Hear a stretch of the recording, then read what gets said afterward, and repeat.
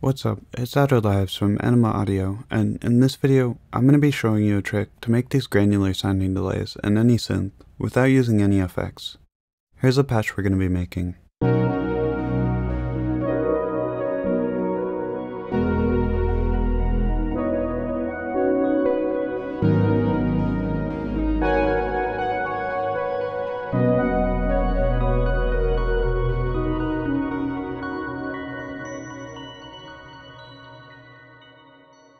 Also, I created this bonus patch that uses the same technique, and I thought it sounded really good, so you can download this and the patch from our video in our free Essentials for Vital pack, linked in the description below.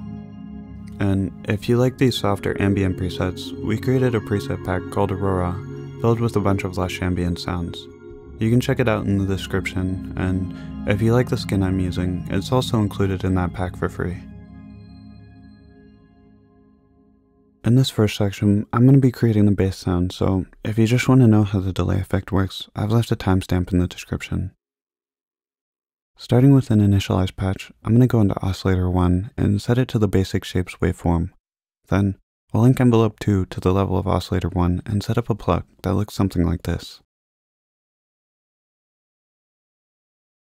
Since we're going to be using an oscillator for our delay, make sure not to use envelope 1 since that controls the global volume and we still want the delay to be able to ring out after the note.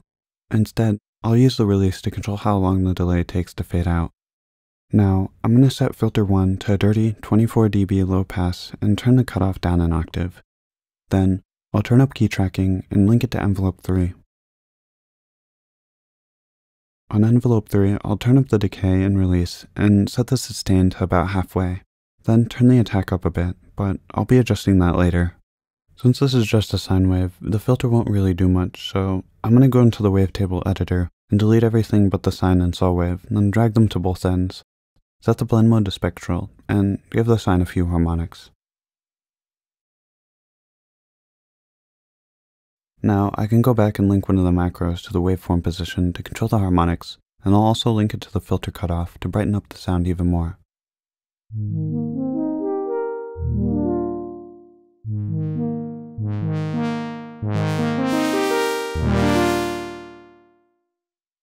Now, to make the sound a bit more expressive, I'm going to link the velocity to the filter attack, and also link it to envelope 3's modulation depth. This way, on higher velocities, I'll get a more bright transient sound, and on lower velocities, it'll sound a lot softer with a smoother filter movement.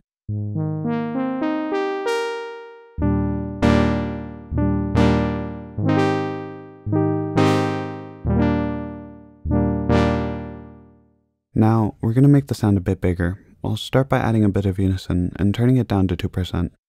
Then, in the effects tab, I'll add a reverb and a compressor after it. I put the compressor after the reverb to help bring out the tail while also brightening it up a bit.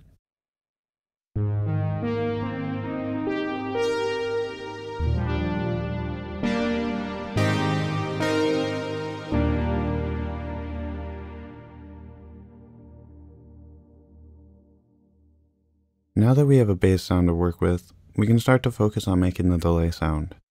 I'll start by turning on Oscillator 2 and copying the waveform from Oscillator 1. You can either remake it, or open up the editor and save it, then load it again in the new oscillator.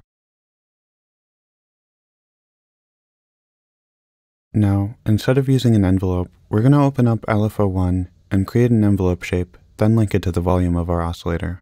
This will create a repeating envelope, similar to what a delay would sound like, and we can use the tempo to adjust the time of the delay.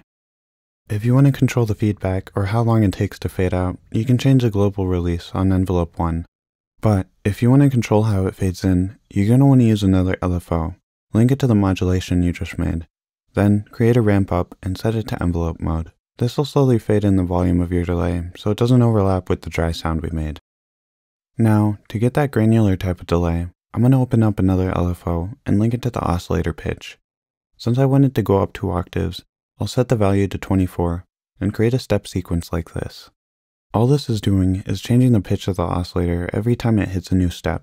Since I wanted to go up 2 octaves, I set the modulation amount to 24 semitones, and since I have a quarter note delay, I made it step up every quarter note, and then turned on envelope mode so it doesn't repeat. This way, Every time I hit a note, the delay will start at the original pitch. Then, every quarter note, it'll go up an octave to create that pitch shifting sound you get with a lot of granular delays. Since I also want to control the brightness of the delay sound, I'll turn on form and scale and link it to macro 1 so I can change the timbre with the main sound. I'll also link the wavetable position to the macro so it's the same as the main sound. Now, you should have something that sounds similar to this.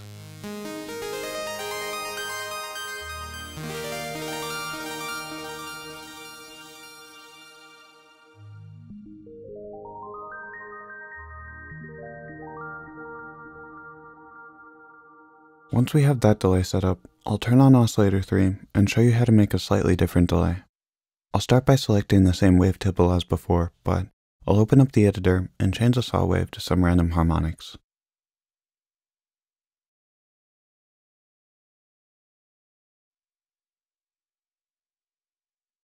Now, I'll set up a new delay on LFO 4, but I'll make it ramp up instead of down and link it to oscillator 3.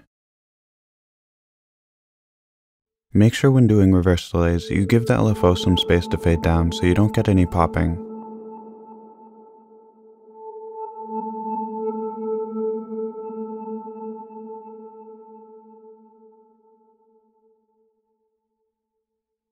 I'll make this one a bit faster and set it to 8th notes this time. Also, I'll link LFO2 to the mod depth like I did with the last one to get the delay to slowly fade in. Then, I'll set up a form and scale and link it to macro 1 and also link the wavetable position like I did with the other oscillators.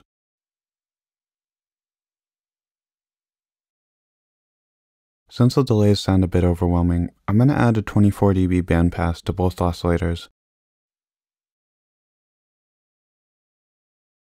and turn it up an octave, then turn on key tracking and give it a bit of drive. This is similar to turning down the spread on the delay effect, which helps soften the high and low frequencies so it doesn't sound as overwhelming and can be a good way to clean up long reverb or delay sounds in general.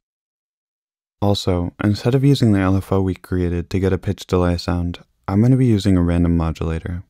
Set the mode to sample and hold, turn on stereo, and link it to the oscillator's pitch and set it to 24 semitones. I'll also do the same with the other delay, and also link it to the bandpass cutoff too.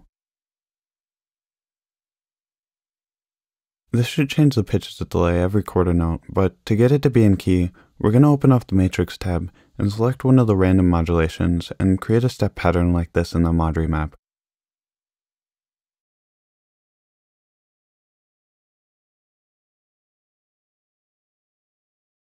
Then, turn on bipolar mode and do the same for the other two. Since we set the modulation of everything to 24 semitones, instead of using random values, it's going to snap to either being 12 semitones up, down, or stay at the original pitch. From there, that should be the entire effect.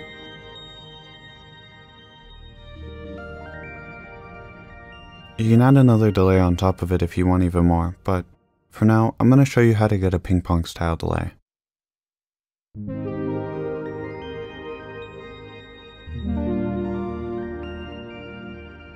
If you're using another synth, you're going to have to do this a slightly different way, but I'll show a few examples after this. I figured turning up the stereo knob on the LFO would give it a sort of ping pong style delay, but it didn't really work the way I expected. Instead, you're going to want to double your delay time and make the shape take up half the LFO size, then turn up the stereo knob. Since the stereo knob offsets the left and right side of the LFO, it'll start alternating between being silent on one side and playing on the other, similar to how a ping pong style delay would work. Also, since we set the delay to be half its original speed, you might want to change the pitch LFO to be half the speed too. Now, you can repeat the same thing with the other delays you have, and you should get a more stereo sound.